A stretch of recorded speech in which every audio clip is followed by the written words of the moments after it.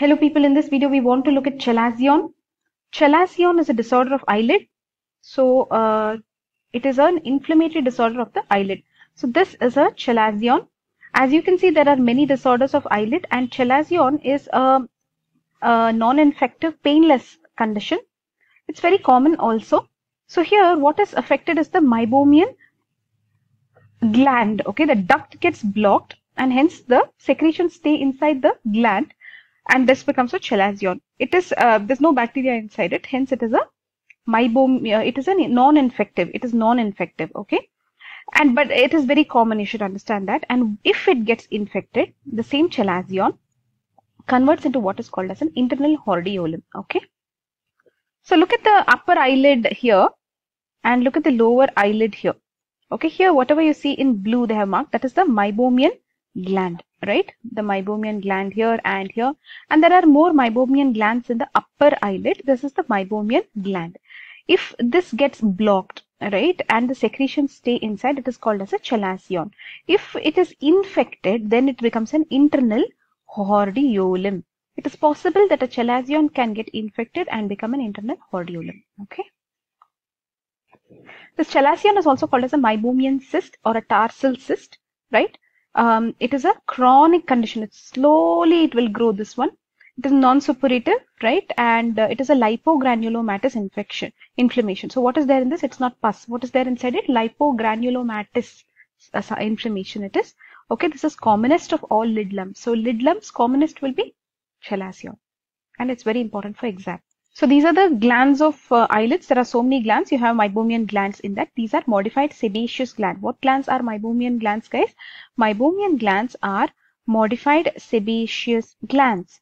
These are more in upper eyelid, 30 to 40. And the ducts of these glands open where? In the lid margin. That is why in meibomitis, when all the exit of these ducts are clogged, it becomes meibomitis.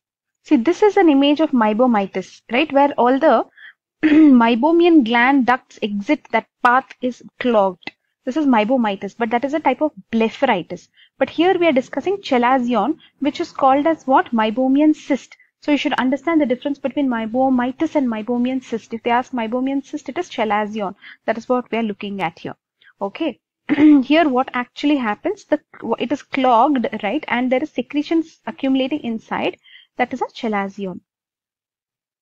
So here they are showing you the same thing, Meibomian gland and the opening of the Meibomian gland. So did you understand the concept, guys? If this is the eyelid and let us say this is a closed eyelid, and here you have the Meibomian ducts of the glands. Here you will have the, where is it? Okay, here you have the exit. Now this one got blocked, right? So this will accumulate all the sebaceous secretions, lipogranulomatous inflammation inside. This is a chalazion. If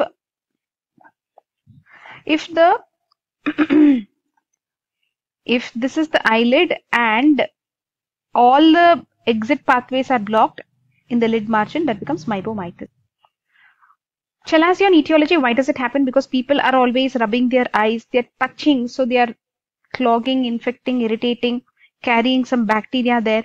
Usually how this chalazion happens is because initially there is a small infection with a low-grade, low virulence organism which blocks this exit. So if this is the gland and here the infection, there is an infection only initially which is of a very low virulence organism.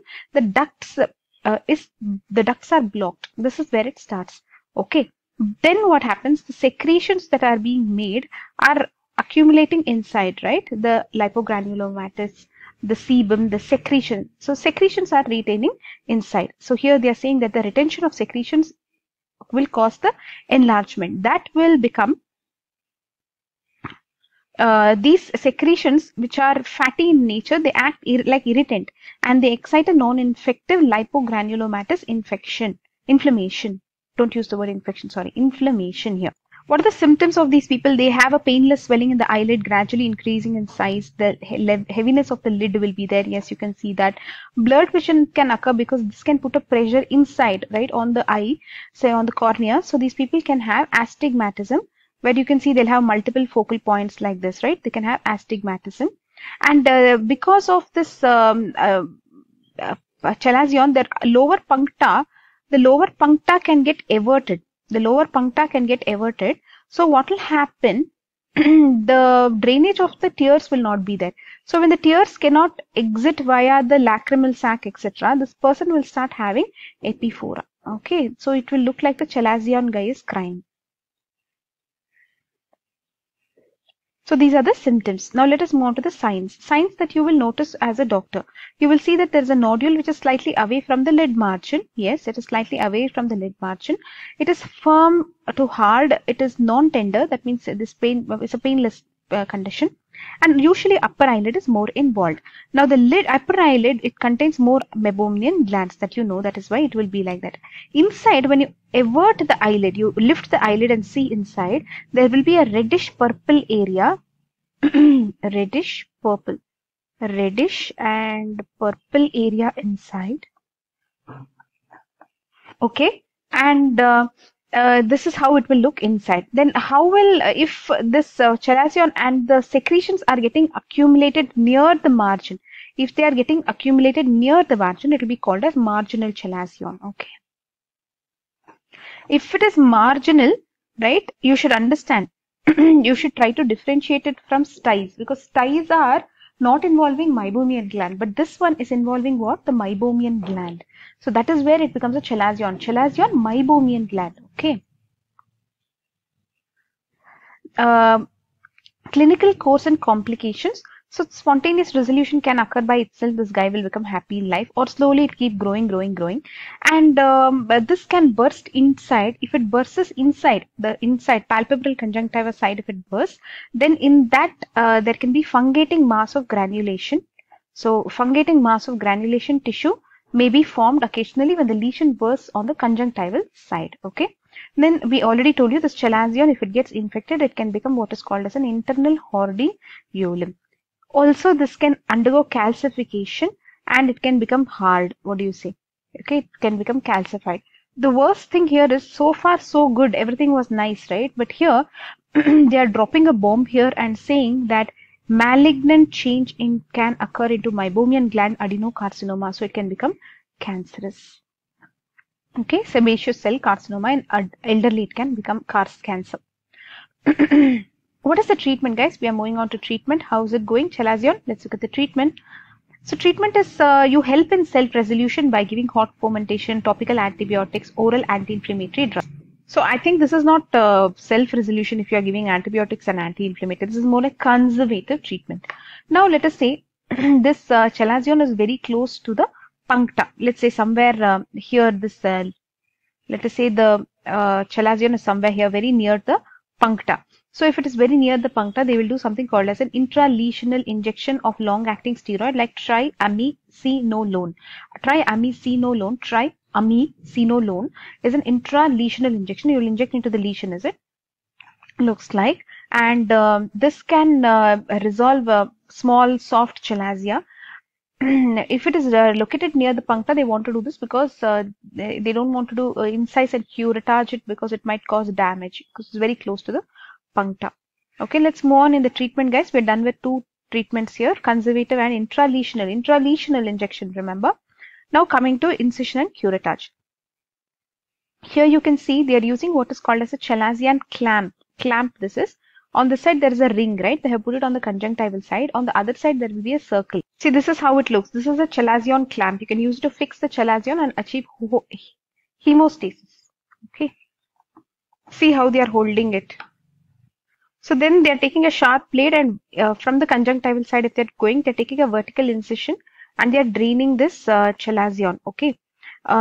What you should understand is this vertical incision from conjunctival side, because you want to cut through only one of this Meibomian duct's glands, right? You don't want to cut the other Meibomian glands, right? That's why you're going a vertical incision. However, if they are going from skin side, which is rare, if they go from skin side, they will go for a horizontal incision to minimize the scar.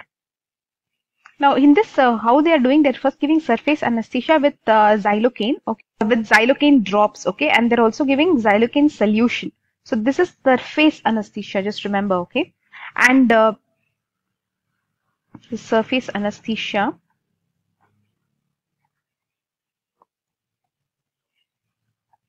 And they're also, what and all they're doing here, once they incise this, right, they're scooping out the contents with this scoop that is called as Chalazion scoop. This is also important, guys. Where did it go? Chalazion scoop. Please, Chalazion scoop. Yes, see? It's like a cup in the front. You just scoop it like an ice cream. Chalazion scoop, okay? After that, what and all they're doing? Phenol cautery, carbolic acid cautery they are doing. And they're neutralizing it with methylated spirit to avoid recurrence, okay? And then they'll patch the eye after they'll put antibiotic, and then they'll patch the eye for about 6 to 12 hours. Please focus here, guys. They are instilling antibiotic, and then they are instill antibiotic and patch the eye for about 6 to 12 hours, okay? Isn't that what they had written here? Wait. Yes, patch the eye, okay. Post-operative treatment, to decrease discomfort, you should give them hot fomentation. After the operation, hot fomentation, antibiotics, anti-inflammatory analgesics, NSAIDs, that's what they mean, is it? Oral antibiotics, all this you will give for a week, okay? So this is how they do incision and curettage for Chalazion, important, okay? Then what are the other options? If it is a marginal Chalazion, they're doing something called as diathermy, some thermal treatment. They're also giving oral tetracycline as prophylaxis in recurrent Chalazion, especially if these people have acne, rosacea or seborrheic dermatitis, because these people are more prone to this Chalazion and this Meibomitis, even Meibomitis. So anything to do with Meibomian glands, these people are very susceptible, right? So that's why in those people, they'll give oral tetracycline as prophylaxis. Also remember, this can become a malignant change, so you have to keep checking for malignancy. So differential diagnosis for a Chalazion, guys, it can be carcinoma. Here they are using Meibomian gland adenocarcinoma. That's what they said, right? It could also be a tuberculomata. What is tuberculomata? And tarsitis. Tarsitis is inflammation of the tarsal border of the eyelid, something like that. We are done with this Chalazion, guys. So what is Chalazion? It is Meibomian cyst. It is a non-infective chronic lipogranulomatous inflammation of the Meibomian gland. The complications that can occur if you don't treat it will be cornea, blurred vision, astigmatism. It causes eversion of punctum, ectropion, epiphora. Then if it bursts inside, it will cause a fungating mass of granulation tissue on the conjunctiva. It can get infected and become an internal hordeolum. Calcification can occur. Malignant change can occur. How will you treat it? We already told you, conservative form. You will give hot fomentation, antibiotics, anti-inflammatory drugs. Otherwise, there is intralesional injection of long-acting steroids like triamcinolone. And what else? That is especially if it's near the puncta. Otherwise, there is incision and curettage. We already told you, give surface anesthesia with xylocaine. And Chalazion clamp you will use to hold the Chalazion, right? Then you will make vertical incision on the conjunctiva, and then you'll take a scoop and scoop it out, right? Chalazion scoop. And then you will treat it with carbolic acid, etc., etc. Then give antibiotic and then patch it, and then post-operative care. Diathermy is for the marginal Chalazion. This is Chalazion scoop. This is how it looks. And this is Chalazion clamp. This is how Chalazion clamp looks. We are done with Chalazion Meibomian cyst. Bye bye.